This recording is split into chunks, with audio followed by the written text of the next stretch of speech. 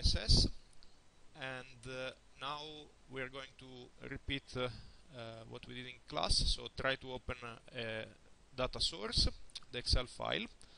Now you can see that you can click on this icon and look for the dataset. In this case it's saved here. You have to choose the data, the type of data, so in this case is Excel, and you can visualize the files. Here is the Sherwin-Williams company file, and we can open it. And to open the data source, SPSS asks you to specify the range of values that you want to use, and so for example he proposes this range, and we leave it, and then we will modify edit the data in SPSS. Now what happens is that you will get this screen with our data. Here it is. You can see sales, advertising, price, and income.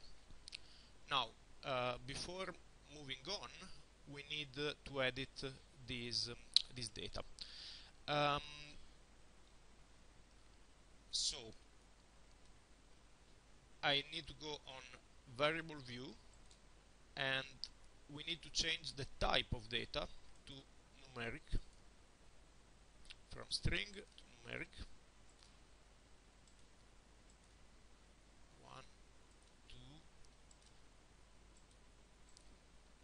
3, and finally this variable is also numeric. Okay, and now we can change also the name of the variables, because the way we open the file is not the correct name that we should have. So remember that the first variable was sales, then we have advertising, then we have price, and then we have income. Variable 5 actually doesn't matter because it's not we will go to cancel, it's one extra column. So we can go back to data view. If you see the name of the variables changed, as we said, we can ignore variable 5, we are not going to use it, and we can now delete the columns, sorry, the lines that we don't need, the rows that we don't need.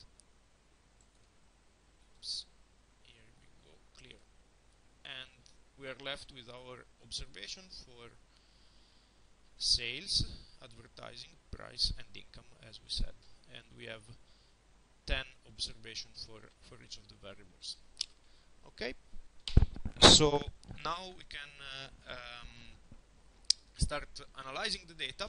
The data ready for analysis, and as you see, we can, for example, go to graphs and choose to do a scatter plot of the data, a simple scatter, and we can see, for example, if we want to do a scatter of sales, we can put Y on the Y-axis, the vertical axis, and for example we can plot it against the price.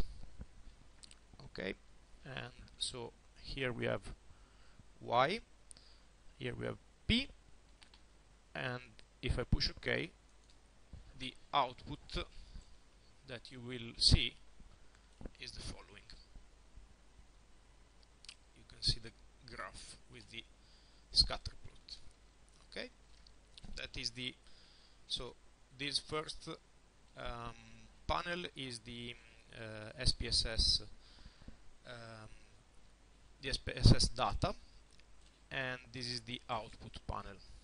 Okay, so you have your plot of price as a of sales as a function of the price, all the points in the dataset.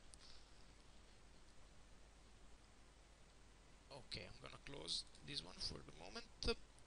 We don't need to save unless you need to save it for your assignment. And then the next step, as we know, could be to run actually regression. In that case, we can go on analyze regression, and we can select linear. We can choose the dependent variable would be sales, and we do exactly the same thing we did before.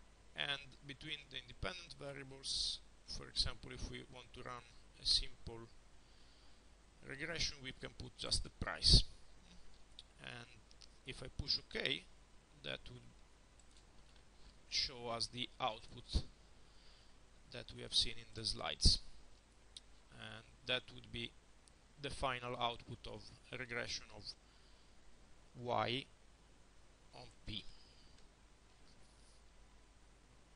Sales, and the dependent variable is sales, and the independent is the price.